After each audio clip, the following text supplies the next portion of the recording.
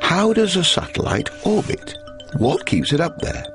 The answer is to do with some of the ideas of gravitation first defined by Isaac Newton 400 years ago.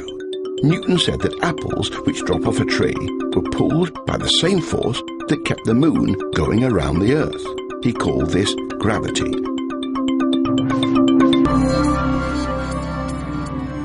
If you throw an apple into the air, gravity pulls it back to Earth. If you were to throw an apple hard enough, it might do something like this, before disappearing into space. If you didn't throw it quite as hard, it wouldn't fly off completely, but instead go into an elliptical movement. Gravity pulls it to the center of the Earth, but its momentum keeps it traveling around.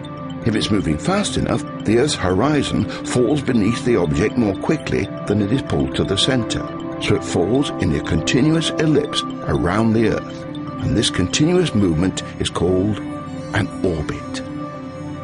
Let's say now you were able to tweak this path with little adjuster rockets. You could nip and tuck that ellipse to being a nice, perfect circle. That would then be called a satellite in circular orbit. Let's say you were to fire off a whole set of apples into space. The ones you throw hard would go far out into space and end up orbiting slowly. The ones nearer would be going faster.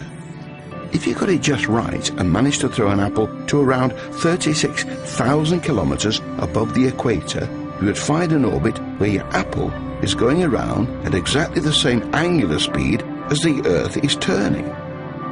This is known as a geostationary orbit.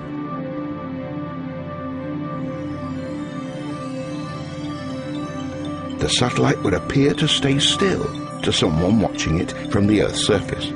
This is very useful to scientists and technicians because they always know exactly where it's going to be in the sky. We use all these principles to launch satellites into geostationary orbits, where they relay signals for TV, internet, and many other services.